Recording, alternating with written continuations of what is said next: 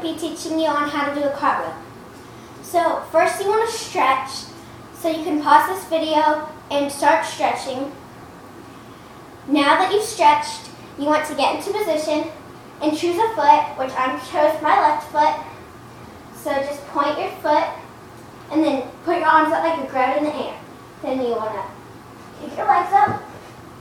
And if you have trouble kicking your legs up, you can sort of do a handstand, but just kick up your leg, like each leg at a time.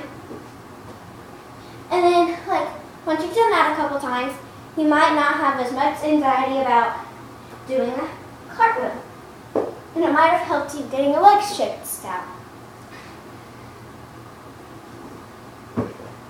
And that's how you do a cartwheel. Thank you for watching.